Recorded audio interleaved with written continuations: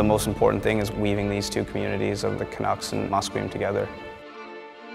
This logo and what this night represents is that it's the celebration of our culture. It's really uplifting, and coming together to celebrate those things is the intention of this night.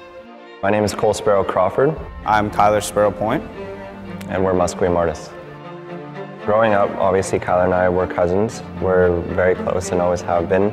We grew up playing ball hockey on the street, and now we're getting the opportunity to collaborate on artwork together.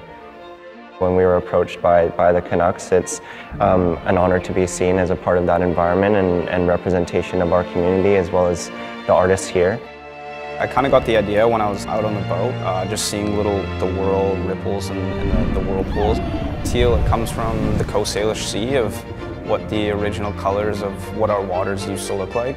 We look at all of those references that we have in terms of our culture, looking at Salish weaving patterns, the mountain design in specific. It's surrounding the orca, the dorsal fin, and also the tail of the orca. There's the Salish eye, and that is a representation of our ancestors. Representing the Canucks community and the Salish community was extremely amazing, and an amazing opportunity that I'll cherish forever.